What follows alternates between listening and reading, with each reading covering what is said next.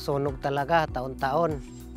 Tapos yung mga pananim namin, saging, kamuting kahoy, pati na yung mga kalabaw na nasusunog rin.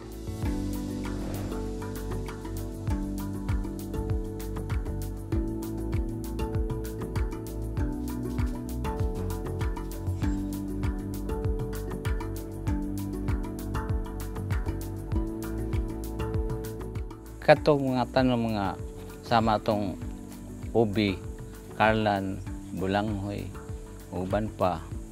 Mao to'y magamit man to sa magkinahanglan mo sa among pamilya para sa makaon na.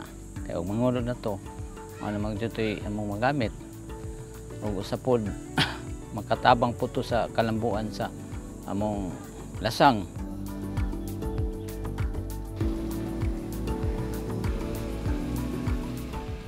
Madagko na itong mga kahoy, siyempre landong na po ang lasang. Dili upaw na mga wala na yung mga kanang lunop, ano tawag ana, kanang landslide. Kaya nakapugong naman to sa katong mga kahoy, nakapugong itong dalin sa yuta.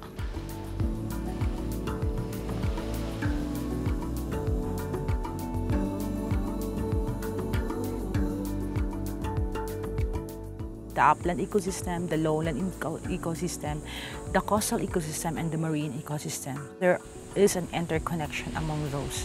So it should be balanced. So that is why we need to rehabilitate the upland ecosystem.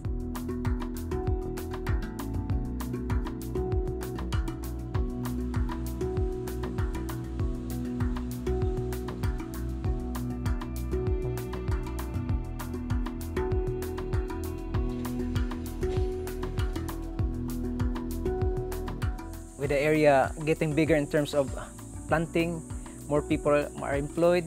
When more people are visiting the area, the more people was able to market their product while doing the forest restoration.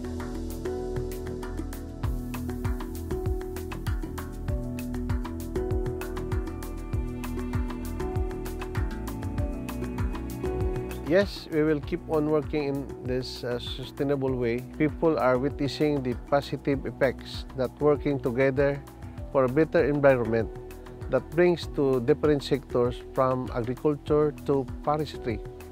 And we want to know more about the successful strategies for restoring landscapes that we have implemented here.